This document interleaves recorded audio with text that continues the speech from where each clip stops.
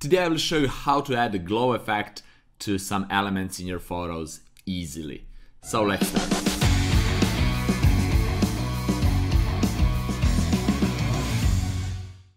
Hey guys, it's Nemanja and welcome to another really fun episode. You already know what we will do today, so let's jump straight into Photoshop and let the fun begin. Alright guys, as you can see, we are here in Photoshop and this is the photo that we will use today to add those butterflies and make them glow. So before we start adding the butterflies, I want to just quickly break through what I already did until that. So as you can see, I have a model, I have a shadow, and I have a background. And the background is just a 3D render. I made this in Cinema 4D really easily. So as you can see right here, I have this wireframe just of certain elements that I made here. And let me actually show you this in Cinema 4D. As you can see, this is our background made here in Cinema 4D. If I unzoom it, you can see that this is pretty simple and easy scene. I have basically one box that represents the basement. I have 3 walls, 1 ceiling, 1 floor, and just a few elements inside like this locker, cardboard box, few pipes on the wall, and few flying papers. So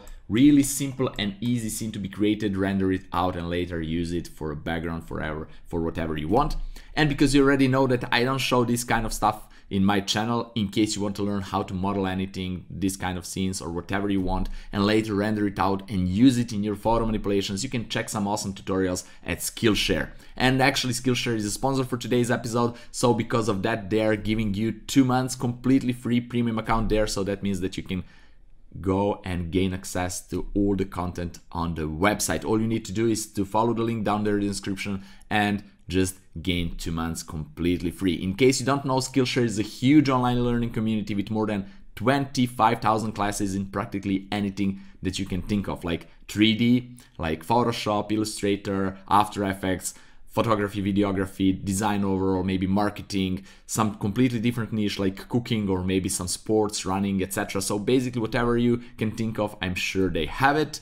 And they're pretty affordable. The annual plan is less than $10 per month. So guys, go there, follow the link down there in the description, gain those 2 months completely free. After those 2 months, if you like it, you can continue with the subscription. If not, you can just cancel it. No questions asked, no problem at all. So if you want to learn this kind of stuff, you have 2 months completely free. Go check it out and enjoy the content there. All right, now let's go back into Photoshop and let's continue with the tutorial. Okay, now that you know how I made this background, let me show you a few other steps. So first, the model. I took a photo of a model. This is my friend that you already know from a lot of my previous photos, Kraka. So he was here in my studio and the setup was really simple. I have just one light that is illuminating his face on that side. And I have this to catch the shadow. And what's really important, because I will add those butterflies, I added this small RGB LED light to illuminate his gun and hand, a little bit of the face and the coat here too, because it's much easier to have the light in the scene that will represent the light from the butterflies in this case than to draw those kind of light later. So this is really cool, and this is the light that I already use for this. I love this light. I have this one and another brand, so I already did a tutorial, actually review for those lights. You can check it out on my channel in case you're interested to purchase something for yourself. But this is really cool and awesome way to add some colored light to your scene. So now that you already know this part, I extracted this guy out of the background. So to do that, you can use a pen tool or whatever you want. There are plenty of ways how to do it in Photoshop. In case you don't know how to do it, you can follow my link right here and learn how to select anything in Photoshop, later extract it. Right, let's go back to our scene and let's bring our model here. So I already have that shadow from right here, as you can see. So let me show you how I put it on a wall really easily. This is shadow. I have several layers here. So basically, this is the part that I cut out from here. I just cut it out, paste it right here, and made it a little bit brighter just to see better the shadow, etc. And then I created new empty layer, and I just draw on that layer with, let me show, just with the gray color. I just followed the silhouette that is on this part of I don't know the name for this. Okay, for this shadow catcher. Okay, and then I just use hue and saturation adjustment layer to just adjust the color a little bit and the brightness, you can see, just to match the shadow down below. And that's it. So this is my shadow, and this is the scene ready for adding those butterflies. So now is the time to add those butterflies and to show how it's really easy and simple to add a glow to them. You can add whatever you want, but it's really simple and easy, and it's so effective. So let's do it. Okay guys, for this I will use this PNG file of the butterflies. In case you want to download this PNG file, you can follow the link down there in the description and download it and put it in your scene. Take a photo of yourself and just experiment and add those butterflies to your photos and add that glow that I will show now how to do it. So first I will just take this guy right here with the lasso tool, copy it, Control or Command C, and bring back here and paste it. Okay, this is it.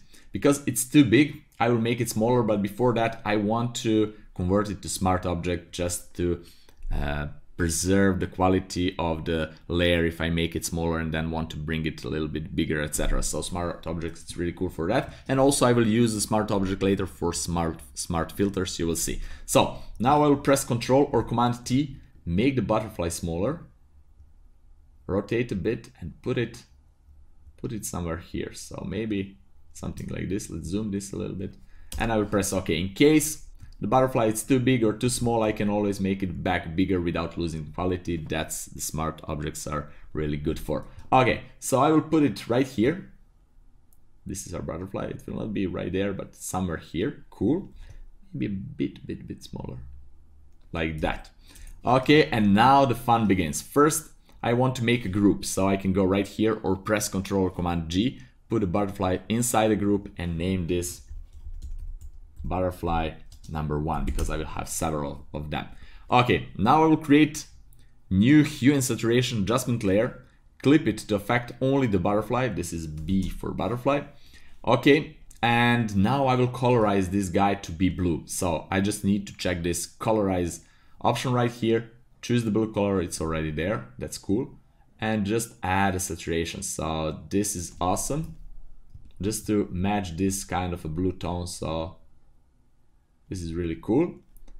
And now I need to add some layers to add a glow to it. So there are a few ways how you can do this. I will show you the way that I like to do, how I like to add the glows to my images. So I will just create a new layer, put it in a linear dodge blending mode, and use first really bright color, the same tone of a blue, similar tone of blue, but really saturated and a little bit brighter like this. Okay, then I will use a brush, really soft one, 0% hardness, and a little bit, let's just switch the brush size, a little bit bigger like that, and maybe 10% opacity here, and just paint a few times. You can see on the butterflies just to make it glow, maybe a little bit smaller, and just paint inside. And this is the first step, it's already glowing. All right, so now I will create another layer, again, linear dodge blending mode. Now I will choose a little bit darker color, right? Then a bigger brush like this and start painting it again. And I'm choosing darker color because when the light is going off from the source, it's getting a little bit less intense, so darker basically. And this is how I like to do it, okay?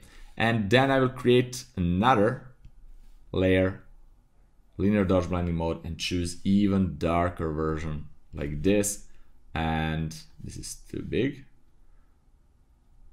Let's bring it back down like this, okay? And I will just go, let's zoom this. And this is really cool. So maybe I can go and play with more layers if I want. You can use however how many layers you need, because many layers as you need, because it's always better to do this in a few separate layers than to do effect in one layer. It will not be good at all. If you do everything in one layer, you will make a big mess, nothing really good. So I will use again brighter color and try to make this a little bit brighter like this. And this is basically our first glowing butterfly. If something is too big for you, you can always go and maybe make the layers smaller by selecting them, press Ctrl or Command T, and that's it. So as you can see, you can choose the radius of the light, the spread of the light, Really cool. So I will leave it like that. And this is our first glowing butterfly. I really like it. And another thing that you can do, actually I will leave it like this for now. So I will add few more butterflies. So I will go back here. I will take this one, again copy it, go outside this, all right?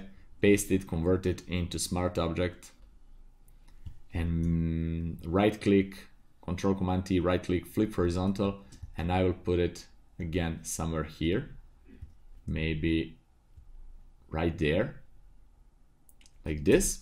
Okay, and I will repeat exactly the same steps. So I will go and press and hold Alt or Option key and take this, duplicate it, hue saturation adjustment layer, clip it to affect only the butterfly. This is B number 2. Okay, and then I will put this into group, select both of them, Control or Command G to make a group. This is butterfly number 2. Right, and I will repeat all the same steps. I will now fast forward this because it's exactly the same procedure that I did with the first butterfly. So in case you don't, if you miss something or you're not sure how to do it, just rewind the video and watch the first butterfly. It's completely the same.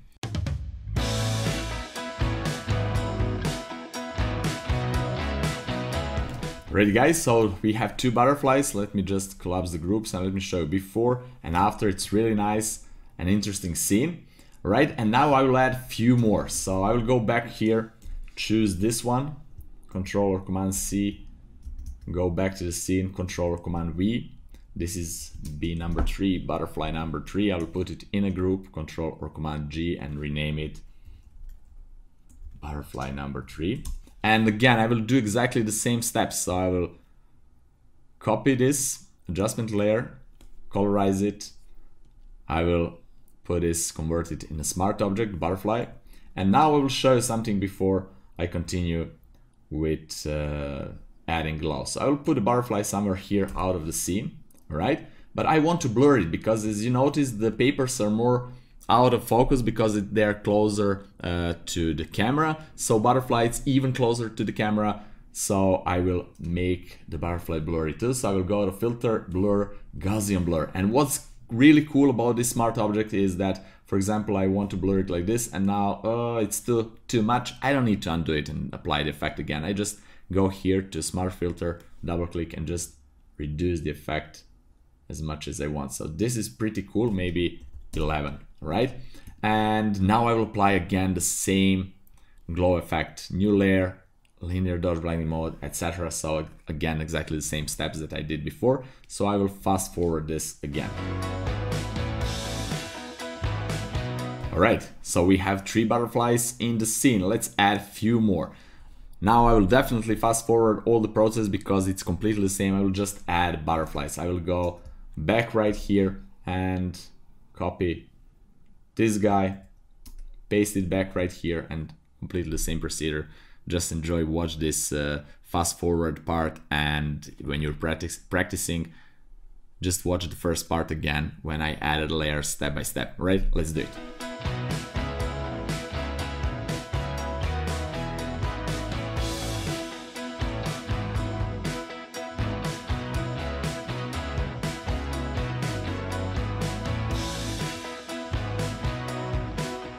Alright guys, now I will add another more butterfly to the scene and basically we are done, and then I will show you how to color grade everything and finalize the image. But let me know down there in the comment section below, what do you think about this glowing technique? Do you find it useful? Do you like it, etc.? If you don't like it, tell me why. So I just want to hear your opinion about this one.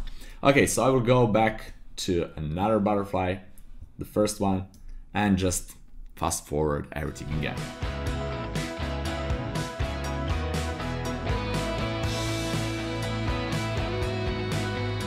Alright guys, so that's it. I have 6 butterflies, as you can see, from 1 to 6. This is before, this is after. I really love it. It's adding the mood and the mystery to the scene, dynamic, dramatic, everything. It's adding everything to the scene.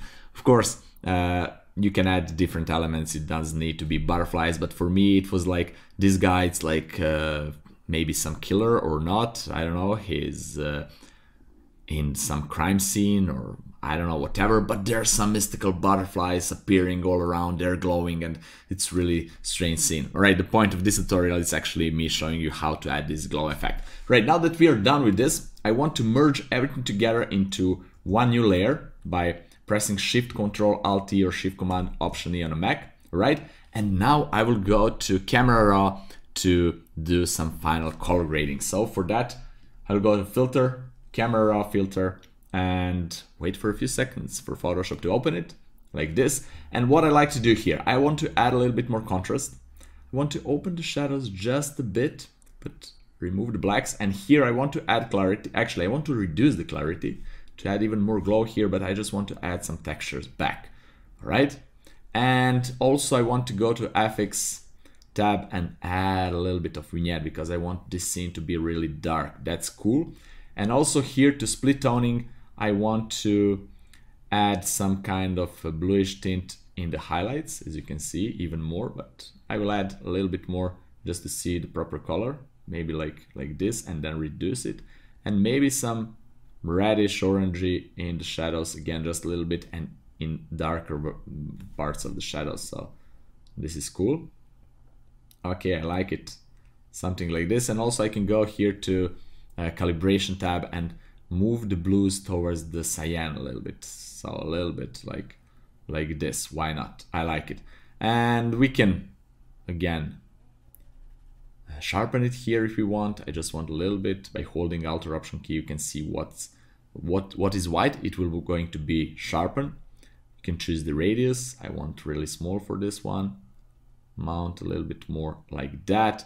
And that's basically it. Let me see. You can do radial filter and just brighten this guy's face like this.